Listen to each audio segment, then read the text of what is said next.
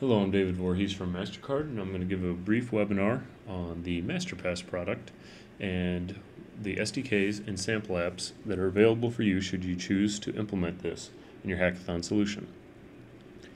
MasterPass is a network of digital wallets that at its core is designed to expedite the checkout experience in whatever digital checkout a merchant has implemented, whether it be through a standard web browser, e-commerce interface, or a mobile app. There are a few different types of MasterPass checkout. There are the standard checkout, a connect checkout, and an express checkout. A standard checkout requires no prior authorization from the user, and essentially, by hosting a Buy with MasterPass button on the merchant's checkout page, they can invoke the MasterPass user interface, and a user can log into their wallet where they may make card and shipping selections, and then that data is returned securely to the merchant so that the merchant can process the transaction and complete the checkout. This provides the merchant a faster checkout experience because the user does not have to manually enter data that they've already entered online. It gives the user the benefit because if several of the merchants that they're using support the MasterPass button, they can update a card expiration number in one spot, and it will permeate to any of the sites that they check out at. Even though the standard checkout is faster than regular data entry, there are even quicker options than that, which is the case of a return checkout. A merchant can request a user to pair their wallet with the merchant, which will allow the merchant to grab some partial aliased data from the user ahead of time on a checkout. This flow looks as shown on the screen. On the account management page for the merchant, we could have a button labeled Connect with MasterPass, in which case this will pop up the MasterPass user interface. User would log into their wallet, and then they can authorize their wallet to pair with the particular merchant. In this case, you can see that the merchant's name is Gadget Shop, and the data that they're looking to pair is profile information, which in general is the user's name and email address, country of origin, things of that nature. Payment method, which would be all of the credit card information that is loaded inside of the MasterPass wallet, and addresses, any shipping address that the user has uploaded.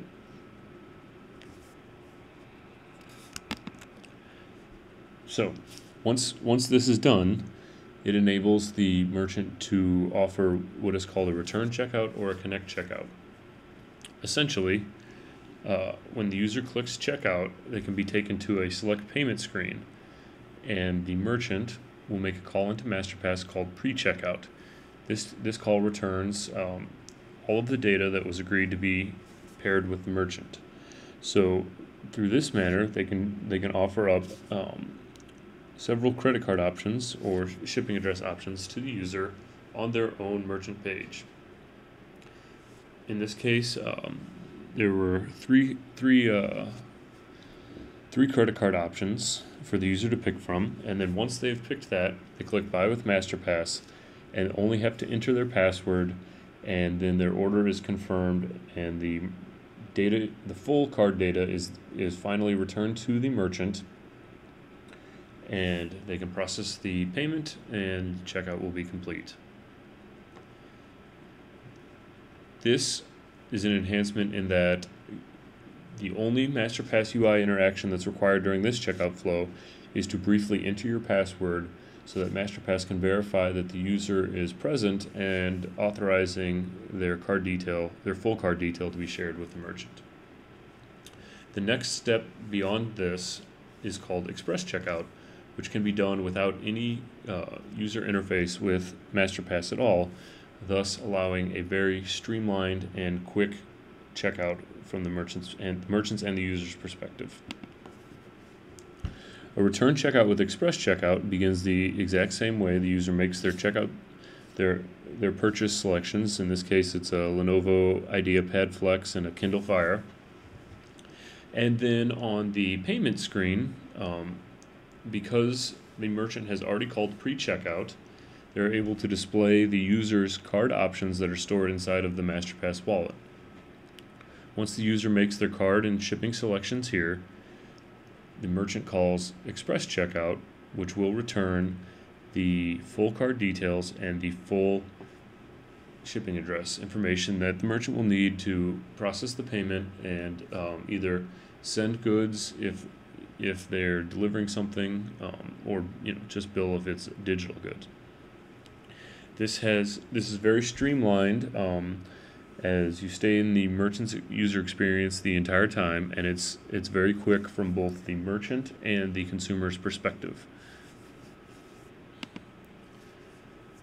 The integration of Connect versus Express Checkout reflects how quick this is from the merchant's perspective to integrate.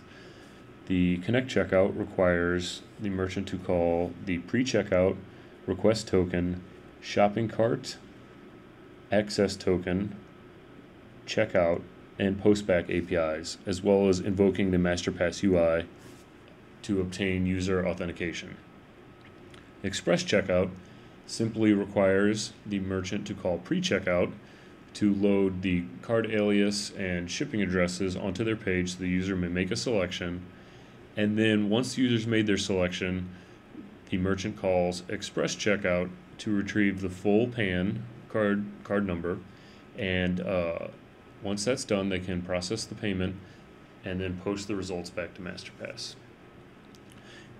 It is much more lightweight and enables more seamless integration into a mobile experience, as well as a faster checkout experience whether you're on the web or not.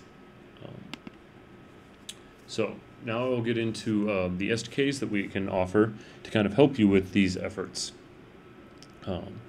For a website or web application, we offer a full sample app and SDK in 4 languages: Java, C#, PHP, and Ruby. If you choose to do a mobile app solution, we have Android native code and iOS native code. Both apps are designed to talk to a Ruby on Rails server that make the API calls on behalf of the mobile app. Sample apps and SDKs can be found on Developer Zone under the Merchant Checkout page's Hackathon tab. You will see Express-enabled SDKs for the 4 languages I mentioned, as well as Express-enabled mobile SDK downloads at the bottom of the page.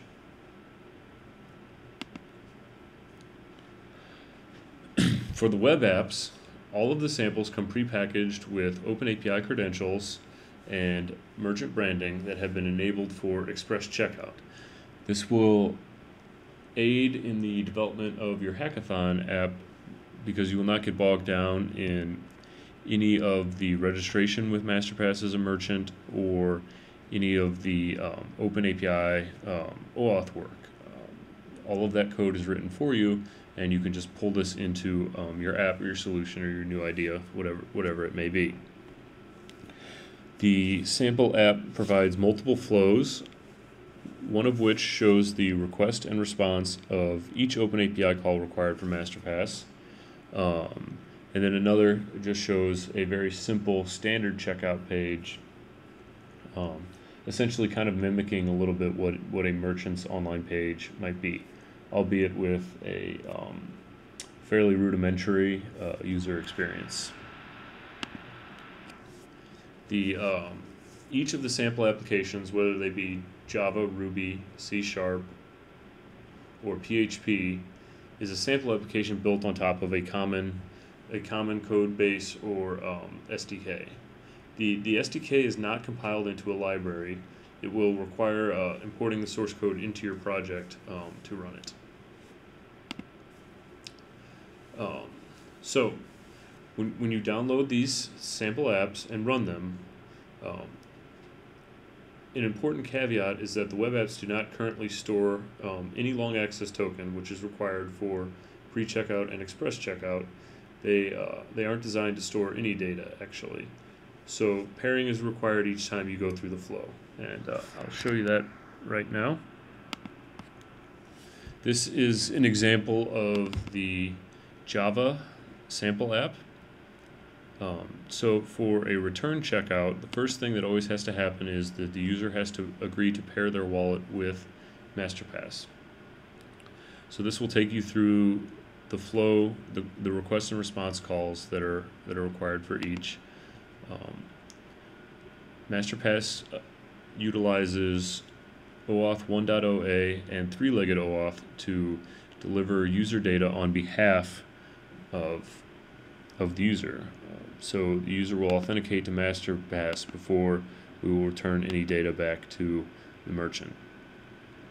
In this case, for pairing, the sample app is simulating a merchant requesting access to the user's credit card data, their profile, and their address. Furthermore, the merchant is requesting that this be an express pairing to turn on the second level of MasterPass return checkout, express checkout, which, as I showed previously, is the simple API call with no MasterPass user interface involved. So when I clicked connect, this will launch the MasterPass UI and allow me to log in and authenticate to my wallet.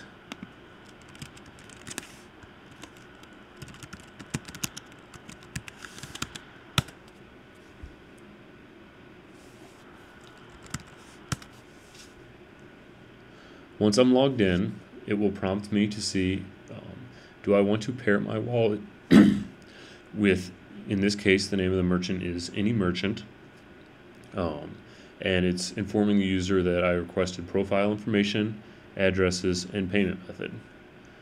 The user can then allow that, and then the second level question asks if I would like to enable express checkout, and explains to the user that it will speed up their checkouts, and clicking Buy with MasterPass will complete their purchase instantly instead of having to log in and reauthorize every time.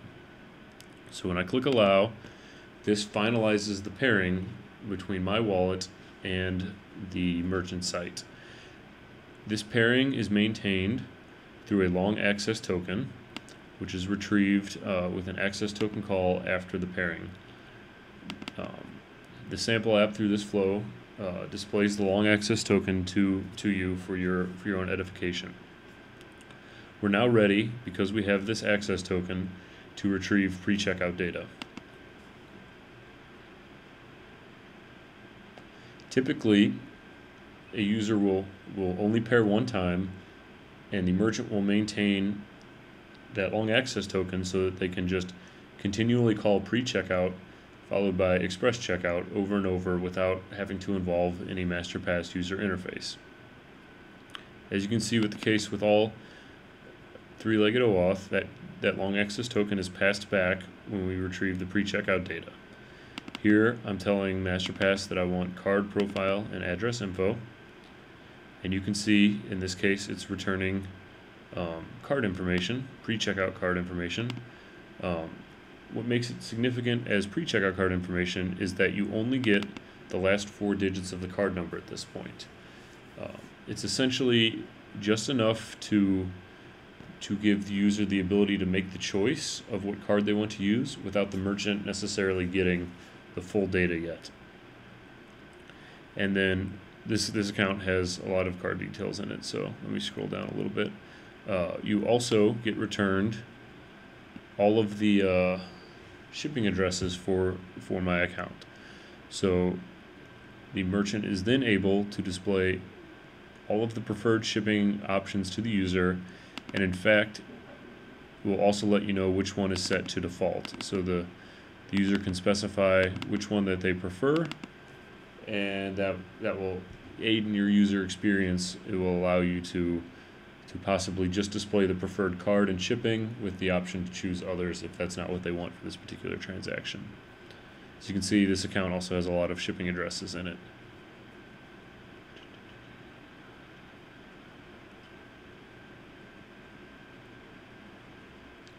So once the user makes their choices, in this case, I can pick on the sample app through this drop-down. It let me know this is very rudimentary UI, but it lets me know what the card type is and the last 4 digits. So in this case, I want to check out with my MasterCard ending with 0121. And it also lets me pick from any number of addresses. I will have it delivered to 123 Maple Drive in California. At this point, the merchant is going to make an express checkout call using the new long access token that they got returned from the pre-checkout call, and it will allow them to get the full card details for this checkout. So here you can see, once again, because this is another 3-legged OAuth call, that the long access token that we just received is then passed back to retrieve express checkout data. The express checkout data is only going to contain, oh, I'm sorry, I missed one thing. This is the card ID that was selected by the user, and this is the shipping address ID that was selected by the user. These two identifiers let MasterPass know which details the user wants to use for this particular checkout. And as you can see, the data this time only contains the single card that I picked with the full card number and the billing address that's needed to charge that card. As well, it gives me the address 123 Maple Drive. Oh, I'm sorry, it wasn't California, the country was CA. And the data needed for that. The important thing here is that with Express Checkout, well, the important thing is that you now have the details to complete your transaction. An item to note is that you also get returned another long access token. You can immediately use this long access token to call pre-checkout again and run this flow over and over and over again. So if the merchant has a user checking out every day, they can run through this express checkout with just the single click to buy with MasterPass to confirm their order, and without ever leaving the merchant's user experience, they're immediately ready to process that transaction. And it future protects the merchant, because even if the user had changed their card number or their billing address, that data will just get returned as updated in the wallet to the merchant. So then now that the merchant has processed the payment, they'll post the transaction back to MasterPass, essentially just saying the amount and the purchase date, and then the transaction ID that was used for this particular transaction. So that, in a nutshell, is the full express checkout flow. Again, the sample app has a little bit of a shortfalling in that it makes you pair every time that you go through. An optimal user experience would allow me to immediately do another pre-checkout and express checkout again without having to go through a pairing. That enables extremely fast checkouts for both the consumer and for the merchant. So make a note here: if you're doing express or connect checkout, your app should store the user's long access token. This will enable you to immediately use that the next time that the user comes back to your app without having to ask for a pairing again, and being able to take full advantage of the minimalized checkout flows. So that was the web apps. The mobile apps function in a very similar way, except that for security reasons and to ease processing load, all of the API calls are made by a Ruby server. For both mobile app SDKs, they are pre-configured to point to an instance of this Ruby server being hosted by Heroku. This server is available to use for any of your hackathon solutions in any way you want. If you so wish, the server code for the mobile apps is also available on the App Launchpad page. So you're more than welcome to download the Ruby server code and run your own instance if you don't want to use the Heroku one, or if you want to just focus on the mobile app experience or how MasterPass ties into your mobile app, you can simply take the sample apps that are also available for Express and integrate them into your own mobile solution. I'm not going to get into too much details of the mobile code here because that's a very difficult subject to portray in a web video, but just as kind of a head start, the MP Manager class in either Android or iOS is a good place to start because that manages most of the connections to the server. So very quickly, if you want to see, I will go to developer.mastercard.com is where most of the documentation for MasterPass is hosted, and any of the other actual APIs that MasterCard offers that you might be integrating with your solution, you can also find details of it there. And I will show you where these sample apps and SDKs are on those pages. I kind of mentioned it earlier on in the presentation, but let's see if I can get the page to come up.